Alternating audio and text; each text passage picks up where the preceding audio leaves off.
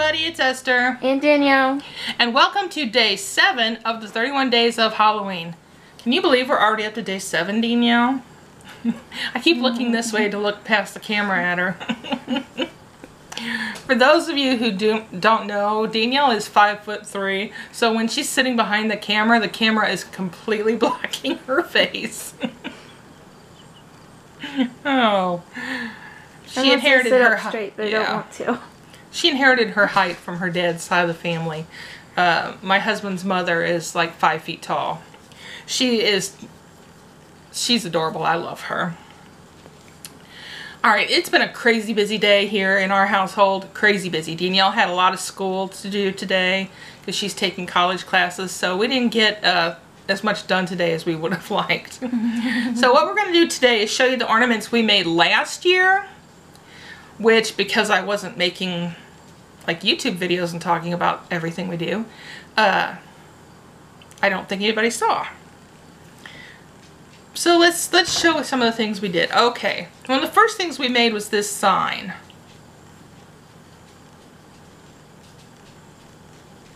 Okay, we bought it at Dollar Tree. It had a jute type cording on it, but it just didn't look good, so we took it off and replaced it with this ribbon that says Trick or Treat.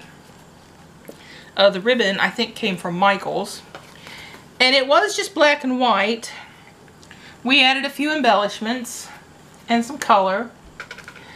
I think for this year we might add a few more things and gussy it up a little bit more. What do you think, Danielle? Yeah. Alright, so we'll put that in our to-dos. We had a few store-bought things that we used. These were from Dollar Tree, glow-in-the-dark mice and scorpions. And those will probably find their way around our display somewhere. Let's see what else. Oh, we had this garland of skeletons. It's backwards. Oh. His little head spun around. He's the exorcist. Just need some pea soup. I know you don't get that reference, Danielle. Oh, and spider rings. Spider rings are great because if you leave the ring part on, then it can catch into stuff. But you can also snip that off and glue these straight onto projects. So always we've got some of these spider rings. Now, was that everything I had around me? I think so. Okay, on to the ornaments. Alright, we made this last year, this Happy Halloween sign. With glitter paper. Yeah, with glitter paper. And we used several thicknesses of cardstock to make it a little sturdier.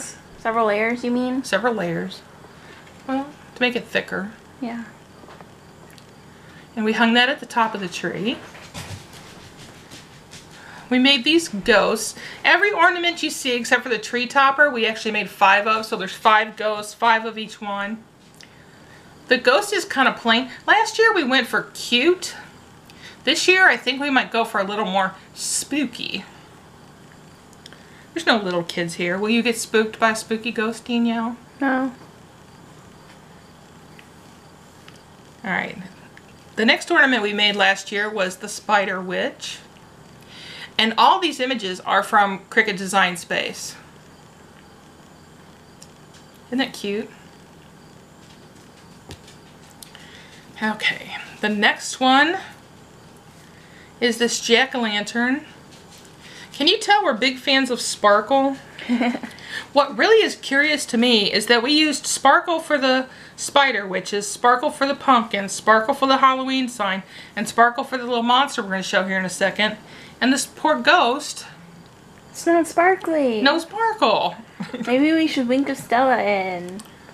Wink of Stella. Oh, I love Wink of Stella. Wink of... What'd I say? Don't you want to know who Stella is? Okay, the last ornament we made last year was the 3-eyed monster. That's Danielle's hand, you see. And then we have ones with blue antenna or horns or whatever. Did we make them different? No, we just made this one with black and then the rest with blue. Oh, yeah. Why'd we do that? I don't know. Was that glitter we added after? Yeah, because they were right before. Oh, that's right. I totally forgot. Your memory's better, Danielle, because you're 20 and I'm not 20. All right, everybody. In the description box below, offer some suggestions. Hey, we did get a suggestion to make a, what was that, a haunted birdhouse? One of my friends suggested that. What do you think, Danielle? Yeah, that's cool. Yeah. And so I heard they were at Dollar Tree. We're going to have to go make a Dollar Tree run. Want to do that tomorrow? I got to go to the post office and mail some packages. Yep. Gareth, something's headed your way. All right. Everybody, thank you so much for watching our series.